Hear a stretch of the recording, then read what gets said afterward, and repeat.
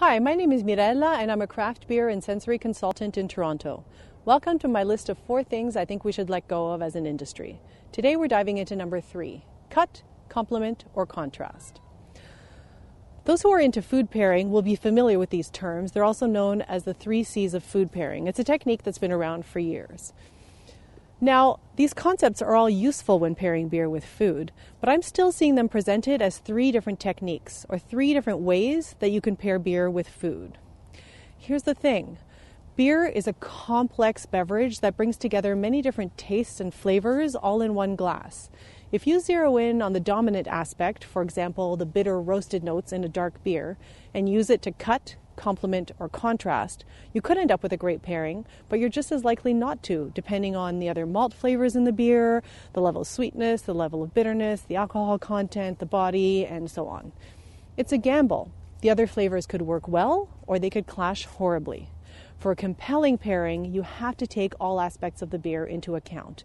In fact, I would argue that all great pairings have a cut element, a complement, and a contrast, all in the same pairing. Here's how it works. First of all, the cut element is already built into most pairings. Beer is a cool liquid and it's carbonated, so it's going to cut through most foods. When you're pairing beer with food, you also want to find a complement, flavors that work together.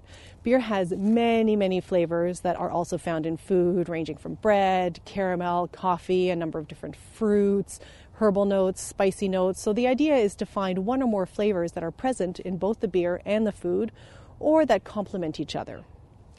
Now you can stop there and you'll have a decent pairing, but for a great pairing, you want to add a little contrast. Contrast adds tension and results in a more dynamic pairing.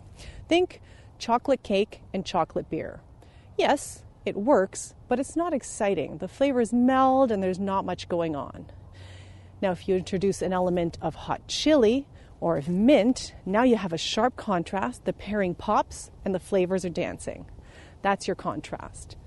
Of course, there are many different ways to approach beer and food pairing, but if we're going to keep the 3 C's, we need to reframe them so that they're working together. I think it's time to say goodbye to cut, complement, or contrast when pairing beer with food. Thanks for watching, and I hope you'll join me for video number 4.